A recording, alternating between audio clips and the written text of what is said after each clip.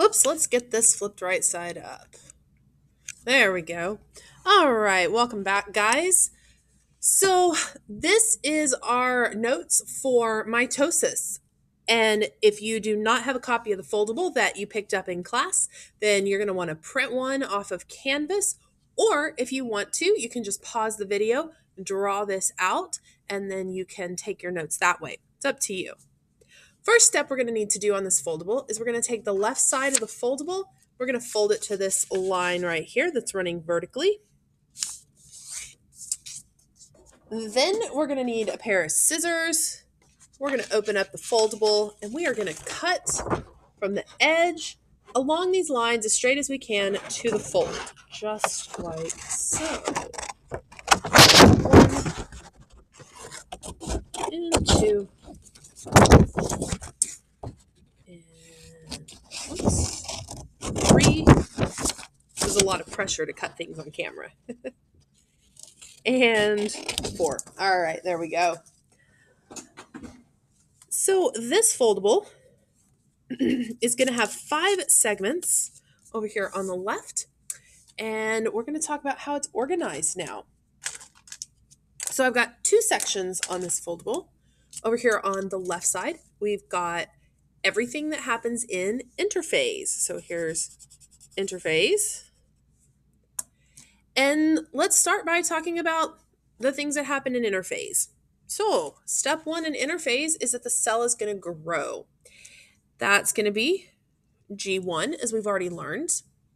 From there, if the cell needs to divide, it's going to continue along into the next phase, which is where the DNA replicates. So that means we're going to end up with those duplicated chromosomes. Remember, that is synthesis, so that is S phase. From there, the cell continues getting ready for mitosis in G2 phase. The cell cycle is going to happen when organisms need to grow, when organisms need to repair an injury, or when organisms, especially unicellular eukaryotic organisms, need to reproduce. And this is asexual reproduction. We end up with an identical copy of the original organism. Now, you are responsible for knowing and being able to identify what phase of the cell cycle a picture of a cell is in. So let's look at this picture. This one is in interphase. So we have animal cell in interphase and plant cell in interphase. Let's label the parts of this just so we have this to reference. All right, so first up, let's start with the outside structure here. And remember, the outside structure is the cell membrane. So let's put cell membrane down. We're going to draw a line, and all cells have cell membranes. Now, on a plant cell, that cell membrane is this little line just on the inside. Make sure we're focused here. There we go. The next structure is going to be the cell wall. Remember, only plants have a cell wall, and that's that thick outer coating that's made up of a carbohydrate called cellulose. So the cell wall is there for support. Next up, we've got this little circle inside. That's going to be our nucleus.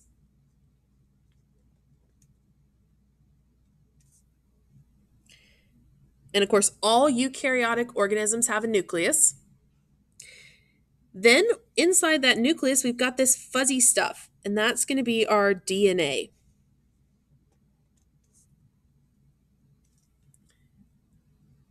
Then last but not least, you have the nucleolus inside of the nucleus. We're not going to label that, but just notice that it's here. The last structure we are going to label are these little things. They look like little cylinders, and then they have this fuzzy stuff around the outside. These are called centrioles. And they're going to play a big role in the cell cycle. All right, so when a cell is in interphase, the DNA looks like spaghetti and the nucleus is present. That's going to be important when we move into the next phase.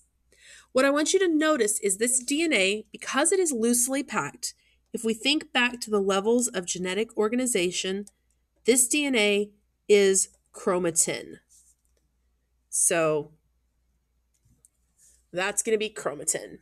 It's still DNA, it's just not in a chromosome form yet. From here, once we finish going through interphase, so G1, S, and G2, the cell is then going to move into the stage of mitosis. And this is called M phase. Let me grab a different color of marker for M phase.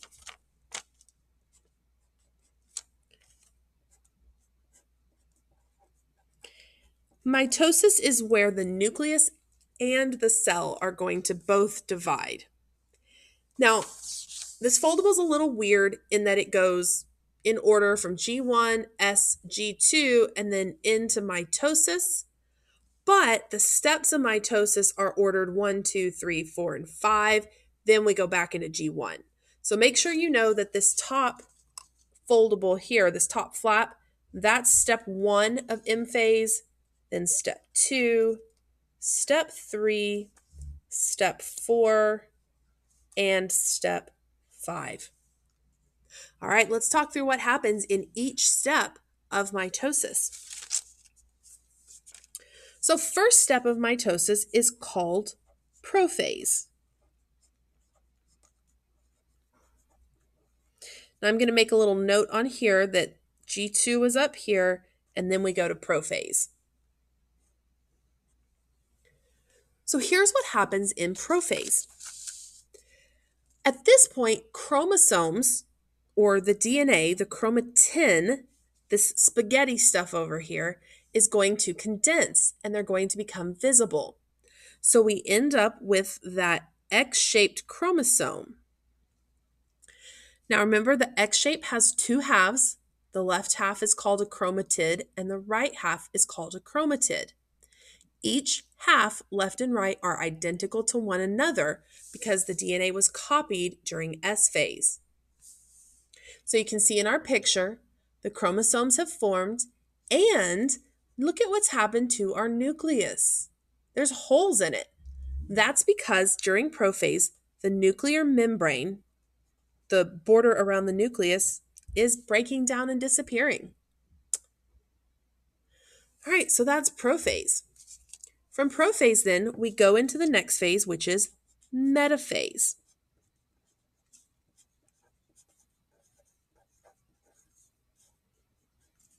Metaphase starts with the letter M, and we're going to write the word middle underneath metaphase. If we look at the pictures, notice where the chromosomes are. They are lined up in the middle, hence why we wrote middle under metaphase. So in this stage, duplicated chromosomes, those X's, are going to line up in the middle along the equator.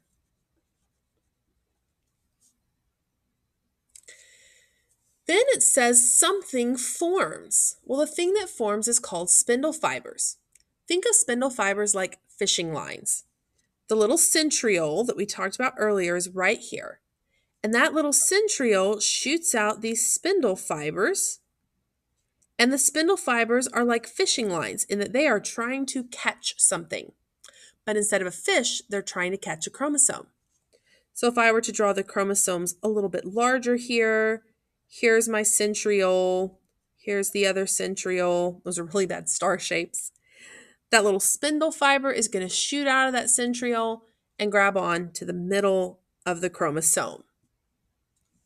So we're going to say spindle fibers form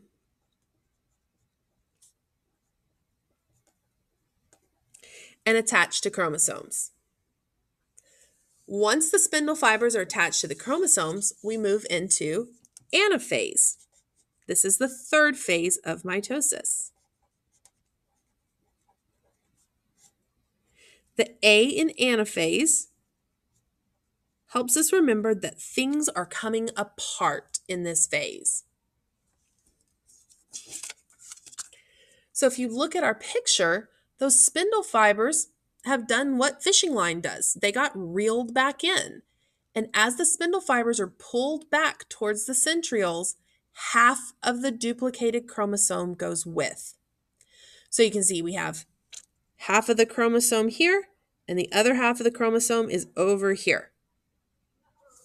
So now we have unduplicated chromosomes, and we have one of each of those on each side of the cell. Now remember, half of the chromosome was called a chromatid. So since half the chromosome is going to the top and the bottom, we're going to say sister chromatids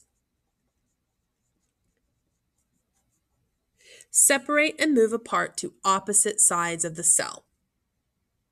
So that's the apart. Once the chromosomes have been pulled to the ends of the cell, they're going to continue moving until they're almost at the very, very tips. And then we move into a phase called telophase, or it can be said telophase. Either one works. The T in telophase helps remind us that this is where we get two nuclei. Nuclei is the plural of nucleus. So in telophase, the nucleus, and you can see it kind of happening here, and definitely happening in the plant cell, the nucleus is reforming. So instead of it breaking down, the membrane's coming back. So the nuclear membrane forms around each group of unduplicated chromosomes. Because remember, the duplicated chromosomes, the X shapes, got pulled apart last phase, and now they're unduplicated. At this point, once the two nuclei form, then we move into the last step of M phase, which is not actually mitosis. And this last stage is called which means cell, kinesis.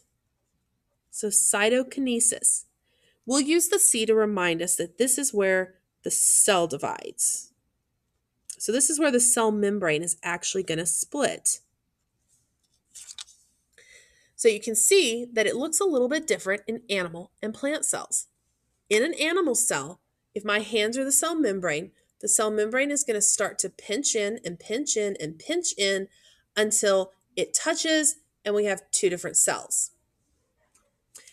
Now, if we go back to the telophase, you'll notice that you can start to see the cell pinching in here. That area that pinches in is called the cleavage. Cleave means to slice. Furrow. Furrow is like a ditch. So the place where the cell pinches in is called the cleavage furrow. And you can see in the animal cell over here on the cytokinesis tab, the cells are now two different cells. Plant cells are a little different. Because plant cells have that tough cell wall on the outside, instead of being able to just pinch in half, they actually build a whole new cell wall in between the two nuclei that have formed, and that cell wall is going to split the cell in half. Either way, we're going to say that the new nuclei that have formed are packaged into separate cell, and the cell and the cytoplasm are going to divide. Remember, cytoplasm is the gel in the cell, but it's also the organelles. So we have mitochondria. So like this half of the cell is going to get some mitochondria, this half's going to get some mitochondria. Or in this case, this cell is going to have some mitochondria and this one will get some mitochondria. Ultimately, by the time mitosis and cytokinesis has finished, we end up with two identical cells. You have cell cloning that happens naturally. Once you have those two cells, those cells are then going to go back into G1 phase. So we go from here back in to G1. All right, so that's the process of mitosis, as well as a review of the cell cycle. If you have any questions about this information, let me know. Thanks for watching and keep asking questions.